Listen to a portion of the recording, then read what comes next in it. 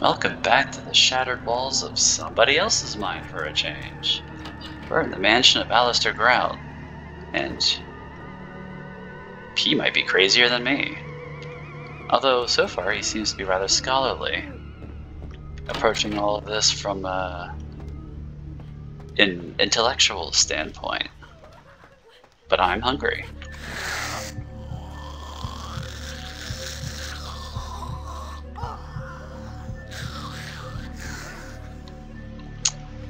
And if my painter's outfit is any indication, I'm almost certainly high on fumes. Not the most scholarly sort, though I guess I'm far from the worst.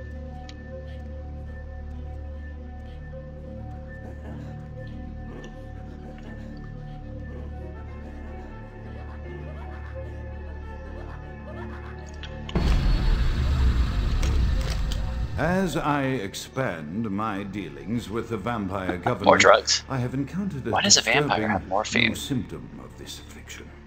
Frequently, in conversation, I will hear voices emanating from other vampires, voices that are not their own, but which seem to have insight into their lives beyond what I could gather from simple conversation. These voices seem to echo from deep within my fellow vampires, and I cannot be certain if this symptom belongs to my strain of the illicit or theirs. The voices are various and inconsistent. I dare not mention this symptom to my vampiric peers, for they have proven themselves true predators to whom I could be loath to reveal any sign of weakness. Indeed, these voices have counseled me in their presence, and until I can confirm their source, I will listen. The information the voices have given me ranges from curious to frightening. The latter case is especially true of one powerful vampire whose name I shall not commit to recording in the interests of self-preservation. Ooh! Lots and lots of blood. Vampire fridge.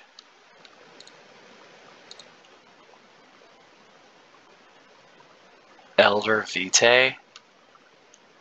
That's older vampire blood. How the hell, Alistair Grout, did you take... I mean, I guess it could be his.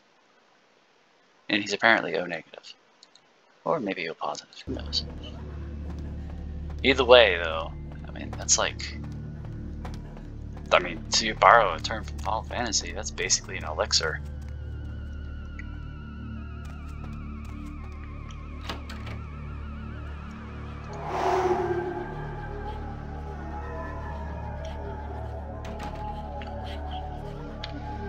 Oh, I'm getting you. And now you're scared.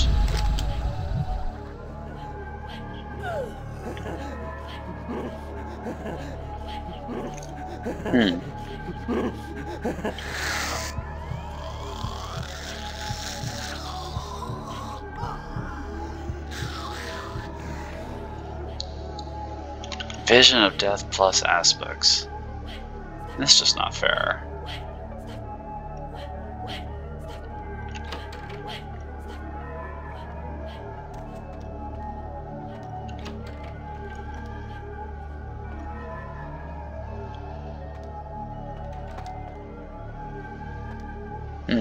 There wasn't a view for that room that was behind that other lady, though. That door. Can it even be opened?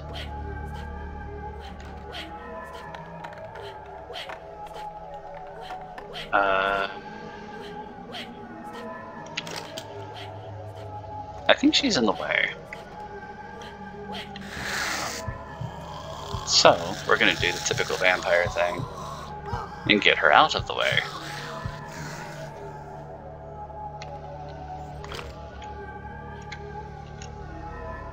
Now let's see what that lockpicking is. Difficulty 5.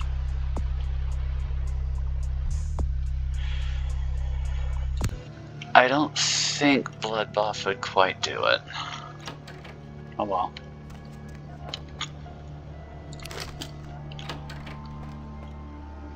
If that's dark. There we go.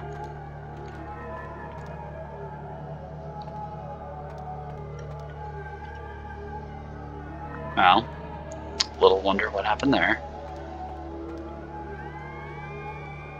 He's having a good old time by himself.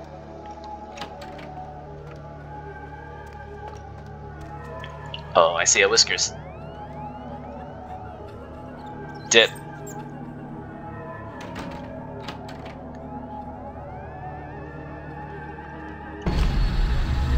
You saw nothing.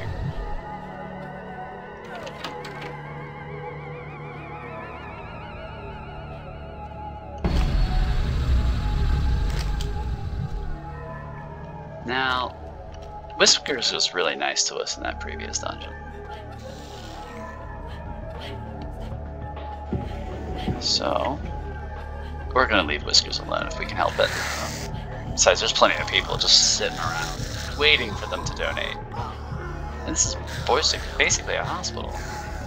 How could I deny them? I'm just ashamed. Sad, really, that I have no donor card to give them. Ooh. Fell down, did you?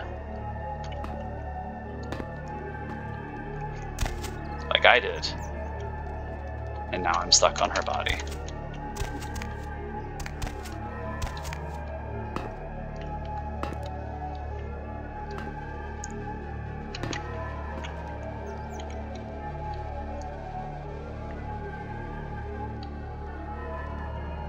Just gotta keep the balance, mother. Oh look, a spider. And then he died. More drugs. The voices have increased in frequency and direction of late. They have begun to stay with me long after conversation has ceased and are serving as quite a distraction. I fear others are beginning to notice my preoccupation at the vampire gatherings. I am thinking again of the particular vampire of whom I spoke previously, who I dare not name for my growing fear. If the voices are to be believed, then my caution is warranted, for they speak of his blackest crimes, both past and future. More than once, I have seen the suspicion in his eyes and heard the distrust in his voice when speaking with me. The fear must register on my face, as it is all I can do in these moments to keep from crying out in chorus with the voices.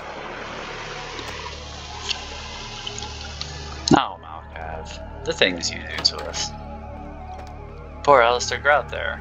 You made him go further insane. It's Barclays. I am no longer safe. I know it.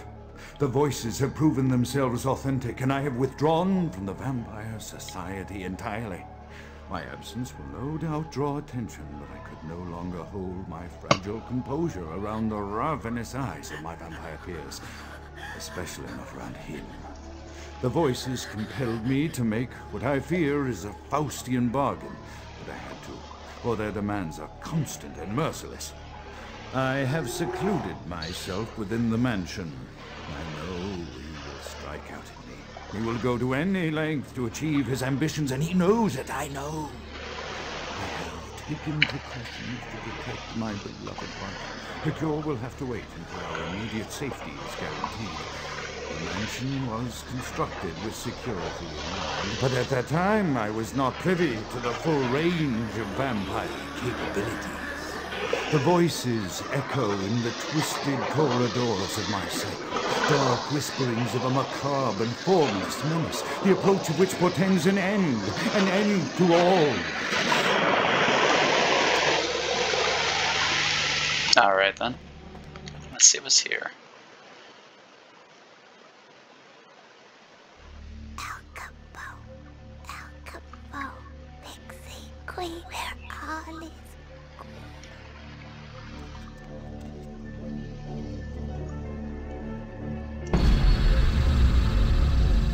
You saw nothing.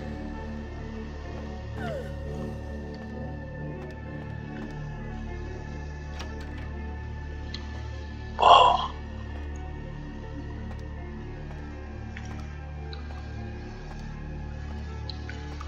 Oh, a paper. Famous doctor dies in accident. 28th of February, 1925, the unrecognizable corpse of a renowned shrink, Dr. Alistair Growl, was found in his burning car as he crashed into Hollywood Hills today. I get the feeling that was faked. Is that the doctor from the hospital? It kind of looks like him.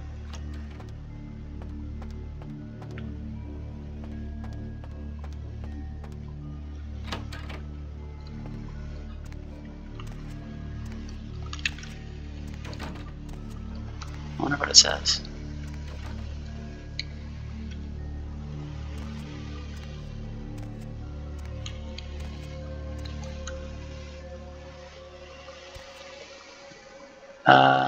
Let me see. You're in for it now. Oh, don't I know it? Died nights gone by, right here. I can't read that one. Black out the taste of user's blood. His terrible gaze, the sight of the pale moon. In the sky, I am lost, trapped. Here by the Naster, once his lost, loyal servant, but now the victim of his drugs. Not the victim of his drugs, the victim of his growing mistrust. The fractured surface of his paranoia tearing at the screams beyond. I can't read that one. Something has happened. Something unimaginable. The beginnings of a harrowing madness that I surely will not.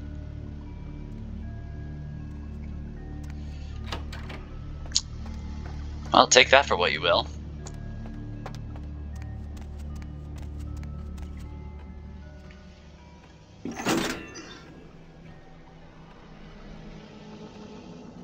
I need to keep that one alive. I'm hungry.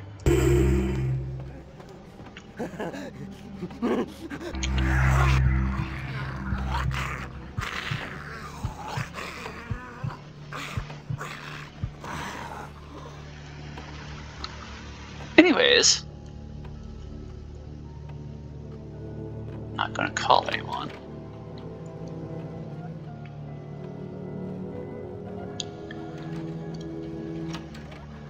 Oh, whoa.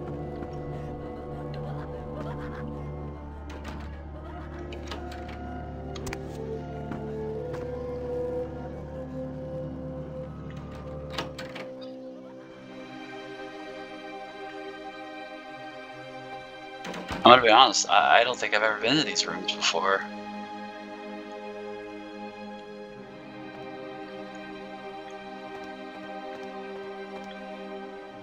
Is that sunlight? Let's not get in that.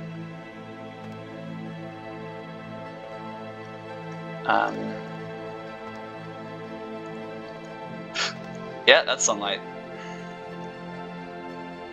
How am I gonna...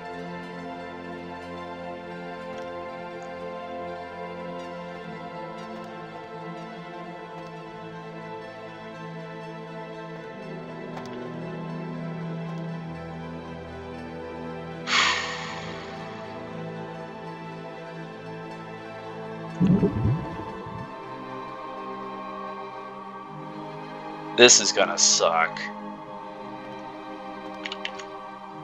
Oh, come on, just touch that thing. Did that count? Son of a bitch.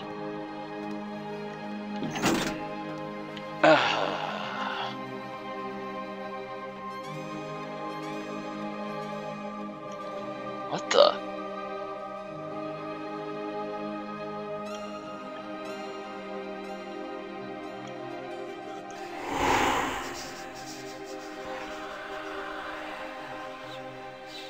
Hey, is that? It looks like, what's his name? Back at the blood bank.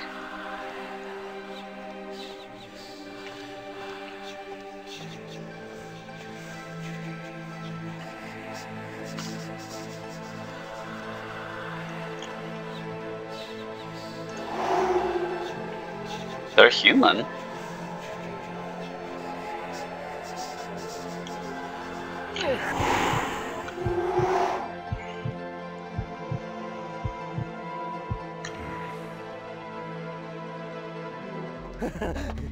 Dip.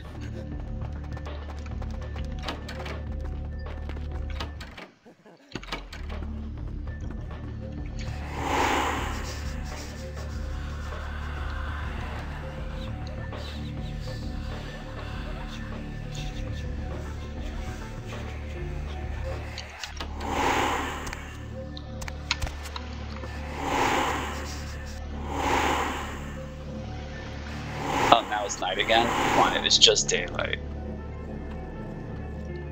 Did you have a...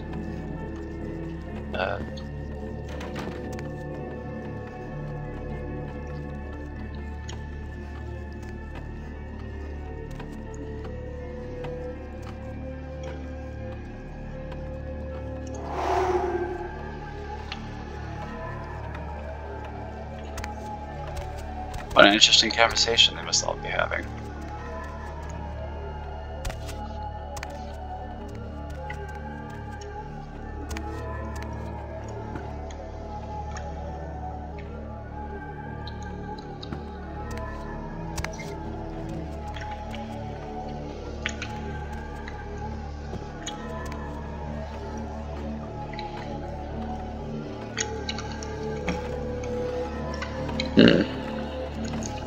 Morphine?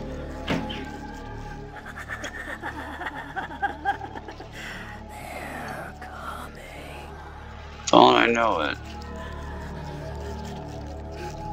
What crazy sex games were you into, Doctor?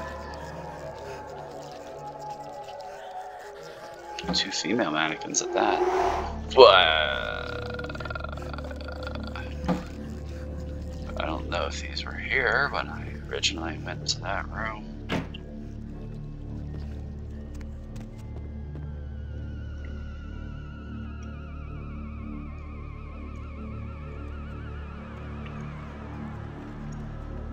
These definitely were not here when I went upstairs.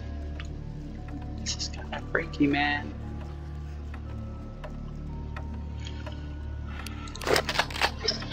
It's shoddy time. Oh, joy! And I'm trapped in here with the creepy mannequins.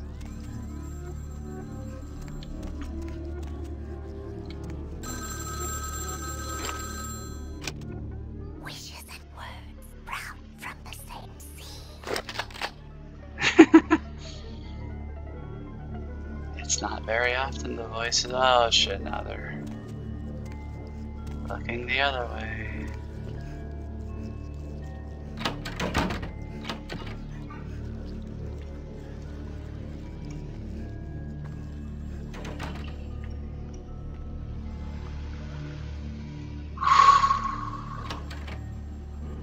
Well, there's only one door we haven't tried yet.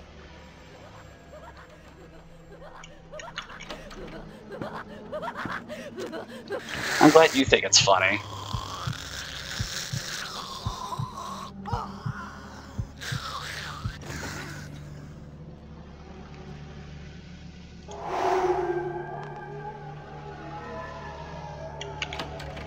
Creepy ass mannequins. No. Yes? No.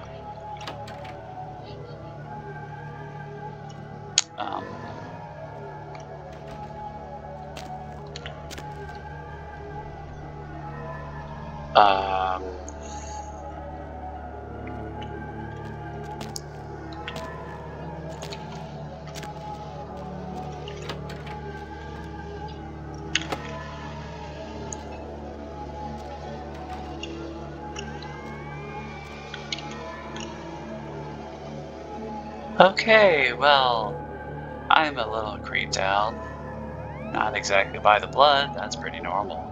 This is LA and it seems to be drenched with it.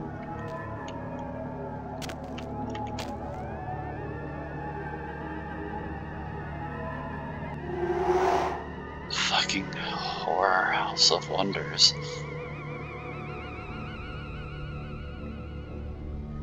Well, I'm gonna hold on to the shoddy a little tighter, and we'll be seeing you next time. Farewell, vampire.